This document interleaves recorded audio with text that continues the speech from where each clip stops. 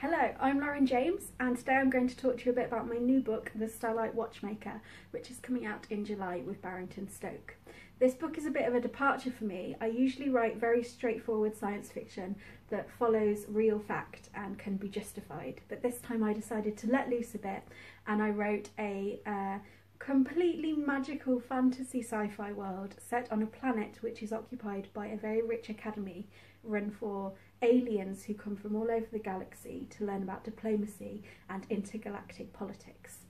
And it's told from the point of view of an android called Hugo, who lives on the outskirts of the academy working in a tiny attic as a watchmaker, fixing time travel devices used by the students.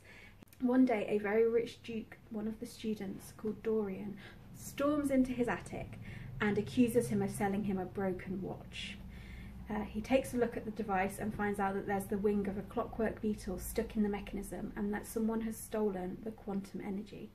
They set off on a romp across the campus to try and find out who has been stealing the energy, along with a friend of Dorian's, a giant volcano-sized piece of rock called Ada, who is one of the students and will one day grow in a couple of millennia to be a planet of her own, but for now she is able to move around and she's just a walking mountain.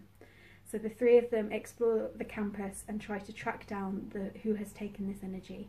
Along the way they get to know each other a bit better, and Dorian and Ada get to learn more about Hugo and the androids and why he has been sent to the outskirts of the academy. It was such fun to write, especially because Dorian is a completely pompous, confident, sort of rich aristocrat, and he was just the most fun as a character. His interactions with Hugo make me laugh so much. I hope you enjoy reading it as much as I enjoyed writing it, and enough, hopefully, that one day I will be able to write a sequel.